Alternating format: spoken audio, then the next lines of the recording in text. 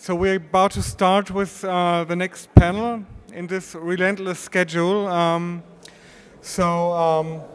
Instability in financial markets will be our topic. And I think the instability in financial markets is one of the areas, or is a perfect example why new economic thinking is needed. Mainstream economics, mainstream macroeconomists tended to ignore the possibility of instability, at least when it came to developed countries and developed financial markets. Instability was thought until 2007 to happen in developing countries, emerging markets, but not in the allegedly sophisticated and well-developed financial markets of the Western world.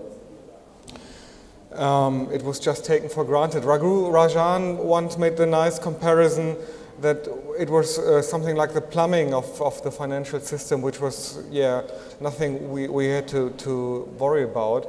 And I think the last 4 years really proved otherwise, and showed that it's really necessary to take a deep look at the plumbing of the financial system. And this is what we're going to do with a very sophisticated and interesting panel, which I will briefly introduce.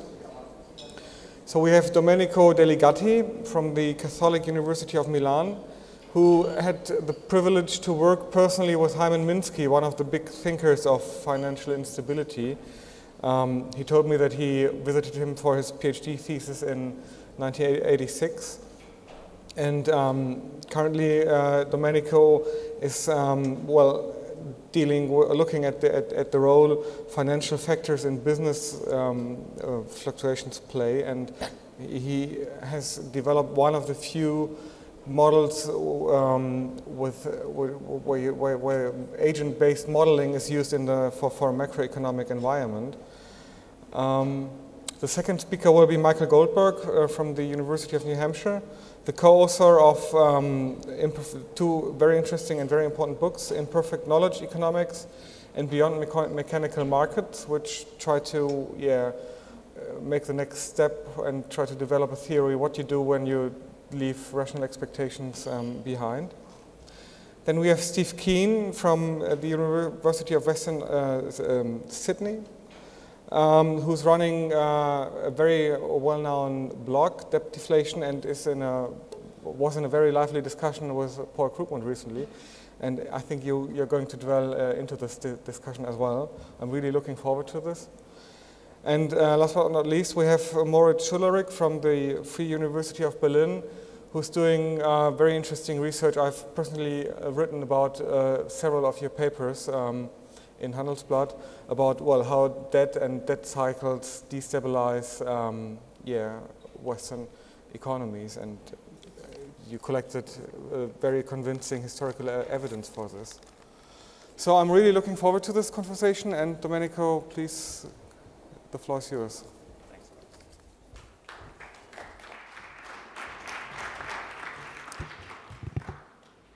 It's a privilege to be here and in this session on financial instability, and I think that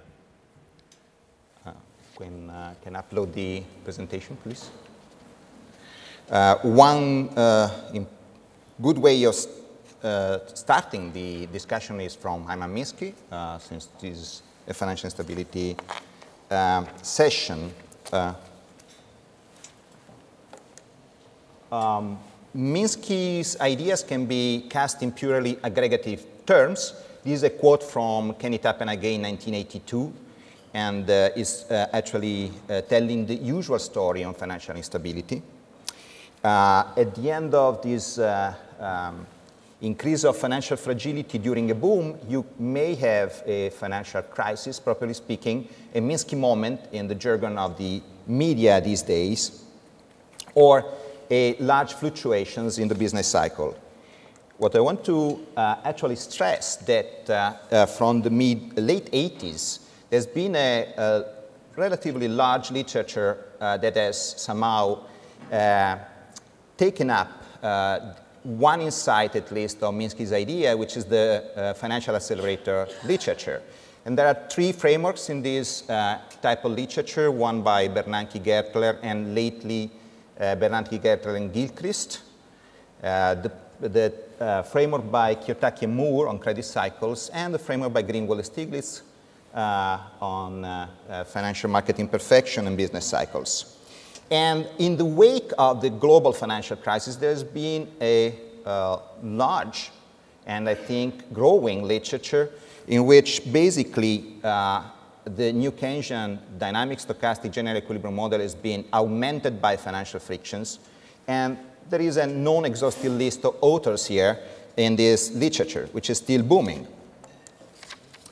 So starting from different premises and different methodological points of view, this literature yields some predictions that are at least in line with some of Minsky's insights. I'm not going to discuss this in detail. It's a long story. But to make a long story short, I think that Minsky got a point here. And this point is actually nowadays at the center of the macroeconomic debate. Should we be satisfied with this? My answer is no. Why? Because Minsky's legacy goes, matter of factly, much beyond the emphasis on financial factors in business fluctuations and provide important direction for current economic research.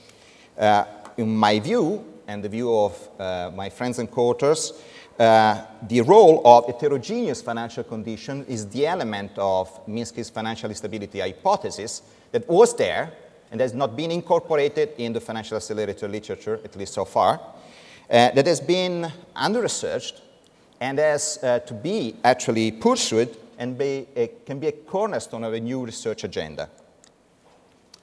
And in fact, Minsky's ideas can be cast in an heterogeneous agent setting because he was actually pioneering this idea of the taxonomy of agents or units, as he said, in terms of hedge, it is safe, speculative, and Ponzi units.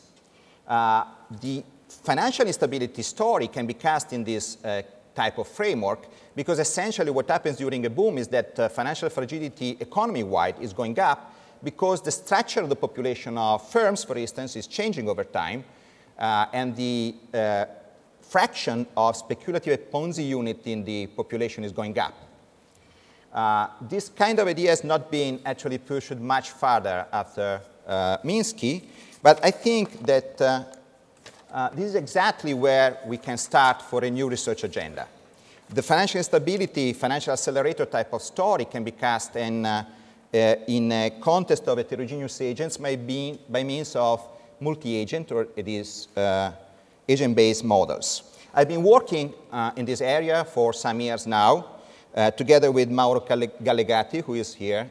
We are being called by Minsky the cats, so that's the story. And this can be also an acronym for complex, adaptive, trivial systems, which is exactly the type of framework that we like for these kind of models. And a number of junior co-authors. We have adopted in this kind of framework the Greenwald-Stiglitz variant of the financial accelerator story. So at the end of the day, to model individual behavior, we start from the idea that the scale of activity of an agent, whatever its field, is a function of its financial robustness, which is captured by, for instance, the ratio of net worth to total assets, the inverse of leverage, which we call the equity ratio. In the multi-agent setting of this type, the dynamics of the model are described by a myriad of laws of motion of the individual equity ratios, each one for one agent, which turns out to be a multidimensional system of nonlinear difference equations subject to stochastic shocks, a very complicated animal. It is impossible to compute closed-form solutions for such a system, even if there are some new techniques that are brewing in the pipeline, and you will see maybe in the future some interesting developments from this point of view. And so for now, we have to resort to computer simulations. Well, these models, I don't go into details, can reproduce the empirical evidence both at the aggregate and at the cross-sectional level, something that the usual representative agent macro model cannot do. So we have irregular fluctuations punctuated by great contractions. We can reproduce labor market stylized facts such as the Phillips curve, Occam's law, the Beveridge curve, the skew distribution of firm size, and so on and so forth, you name it. You can have more of this in the paper that sooner or later will be uploaded on the website. One thing that I want to stress, which is somehow nice, is the idea of a macroeconomic externality. In one of the models that we have been developing, the low motion of the individual equity ratio is simply a nonlinear function, difference equation of this form here. And AT is the equity ratio time t, AI t minus 1, equity ratio time t minus 1, and RT is the interest rate. From the output of this simulation, it is immediate to compute the moments of the distributions of the equity ratio, meaning the cross-sectional mean and variance for each time period. Now, in the paper that I'm quoting what happens is that you need a bit of equilibrium thinking. I'm sorry for this, for those in the audience that you really hate equilibrium thinking. This is not my case. Maybe Mauro has something more to do, more to blame on this. But however, with a bit of equilibrium thinking, what you end up with is a function of the interest rate which looks like this one. So the interest rate, economy-wide, uniform across agents, depends on the moments of the distribution of the equity ratio. So if you substitute equation 2 into equation 1, you end up with this stuff here. And the interesting point here is the emergence of a macroeconomic externality, because as you see, the dynamics of the individual equity ratio depends on the average equity ratio and variance. So the economy-wide financial conditions captured by this cross-sectional mean and variance do impact upon the individual financial conditions. And this macroeconomic externality in this kind of models is actually the source of the amplification mechanism that you usually label the financial accelerator. And therefore, the financial accelerator is actually deeply affected by heterogeneity. Let me make some advertisement here. There are other agent-based models that are characterized by the important role for financial factors. There is a group in the US, Howitt and co-authors are working on this type of models. Giovanni Dosi, who is around here, and the Sant'Anna School have developed a model of this type, and then there is a model by the so-called Eurace group, Cincotti and David. A complementary line of research is the research on financial agent-based models, in which heterogeneous expectations play a very important role. Carl Soms and the Centev group have been pioneering this type of work. And we, at present, are trying to make an encompassing effort. There is a European project which is called CRISIS, which is an acronym for Complexity-Based Research Initiative on Systemic Instabilities. Even the acronyms are quite complex here. In which I and Mauro are playing a role. There is a bunch of first-rate econophysicists, Don Farmer, Jean-Philippe Bouchot is here, Rosario Mantegna, Carl Soms, and there is a sprinkle of INET because Beinhocker also is a major figure in CRISIS. Sooner or later, that's at least is the challenge that we are facing. We want to put together the financial and macro agent-based model into a large agent-based model for the European economy. But let me make a step further in describing this research agenda. What we are doing now is to think of the economy as a credit network. So essentially what we do is to think of the economy as a set of nodes that are linked together by financial or borrowing-lending relationship, what we call credit interlinkages. In this case, you have externalities that are obviously pervasive due to the network structure of the economy. And that's a stylized representation of what's going on. You have nodes here, and you have links, of course. each node can be hit by idiosyncratic shock. And due to the borrowing-lending relationship, some nodes at a certain point, for some reason, can go bankrupt. That's the case of node F here. So you have distress propagation through the network structure, and you can also have the default of one agent. In this network structure, it's quite easily and straightforward to have bankruptcy avalanches due to the fact that one agent is going out of the network and is actually spreading the bankruptcy through the economy.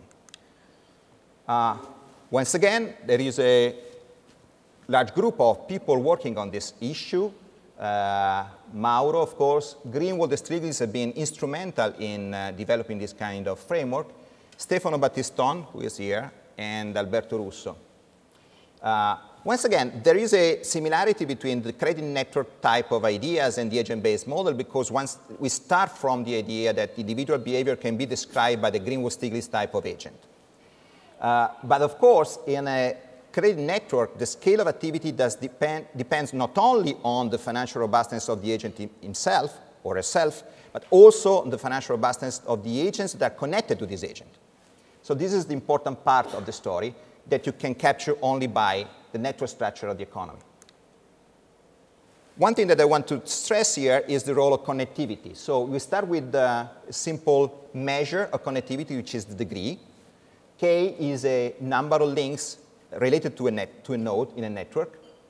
If n is the size of the population, you have a complete network when each agent is connected to each other agent, so n minus 1. K is equal to n minus 1. It is well known that higher degree, higher density of the network is actually conducive to better diversification of idiosyncratic risk.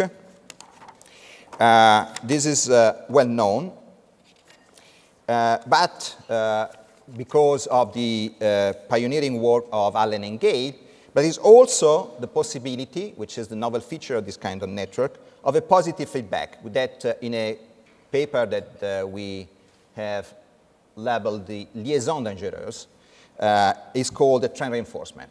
Incidentally, the title is the only contribution that I made to the paper, but I'm very proud of it. So what is the rationale for trend reinforcement, which is this novel feature? Well, let me attach a couple of stories. I think I will actually emphasize only one. The first type of story is adapted from Bernanke, Gertler, and Gilchrist, in a sense. And so we call this the network-based financial accelerator. So suppose that there is an agent, agent I, who is a borrower, and is experiencing a period of increasing financial fragility for any reasons. The partner, so the lenders in the network, react by this increase in financial fragility by making credit conditions harder, so increasing the interest rate. Why this is so? Well, if you believe in the Bernanke-Gertler-Gilchrist type of story, the interest rate is actually equal to a benchmark interest rate augmented by a so-called external finance premium, which depend positively on financial fragility of the borrower. So this is exactly what happens here. If the financial fragility of the borrower goes up, the lender reacts by increasing the interest rate. As a consequence, financial fragility increases even further for the agent. So this is the source of the trend reinforcement. And in terms of financial fragility, when things go bad, they can go worse. I have another story that I will skip, by the way, but this is actually adapted from Adrian and Sheen. You can have more on the paper. Now, what is the relationship between trend reinforcement and connectivity? If the environment, quotation mark, is relatively noisy, is turbulent somehow, a given decrease of robustness per interval of time is somehow tolerated by the partners and is considered normal and is not punished. So trend reinforcement is not activated. On the other hand, if environment is relatively stable, a given the same kind of decrease of robustness or increase in fragility is considered abnormal by the partners and activates the punishment. So trend reinforcement is activated. The important point, the important link between trend reinforcement and connectivity is that we show in the paper that an increase in degree, in the density, makes the environment more stable. Why is this so? Well, because it allows for a better diversification of risk. So we take seriously this idea. So an increase in density is actually increasing the capability of agents to diversify risk, makes the environment more stable. But at that point, when the environment becomes more stable, trend reinforcement can be activated more frequently. And that's the reason why you can have a trend reinforcement. And what's the punchline here? Well, in the absence of trend reinforcement, without this kind of positive effect, what happens? Well, the probability of failure or bankruptcy economy-wide, which is this PF, is going down monotonically with density, which is actually what you would expect if you were in the Allen and Gale's shoes.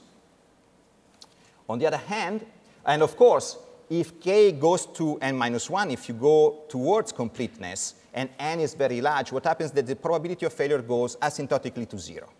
So in this case, an increasing in density, a boost towards financial integration is always a good thing.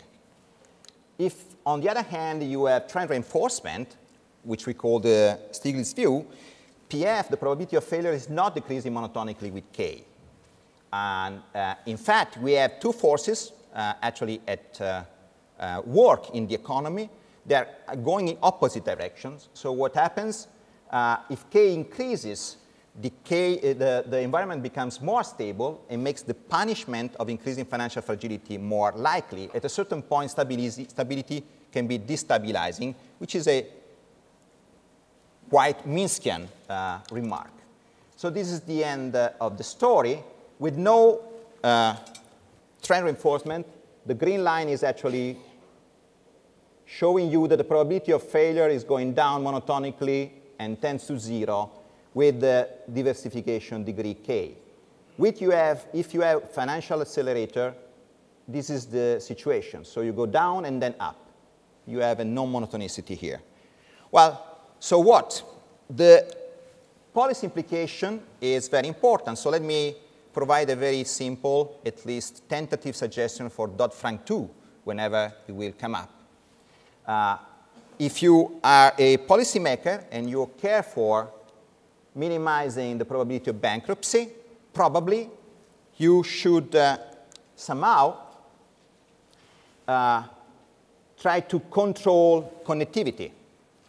So the problem is not only the too big to fail problem, which is on the table, has been on the table for a long time during the crisis, but the problem of too interconnected to fail. So in a sense, if we were actually able to produce something like that with data, we should have an idea of where to cut the type of density into the network in order to minimize the probability of failure. And that's more or less the end of the story. One thing that I want to emphasize was, of course, that there is much more in this kind of type of line of research. There is something on the paper, but I have no time to go into detail now. Thanks a lot for your attention.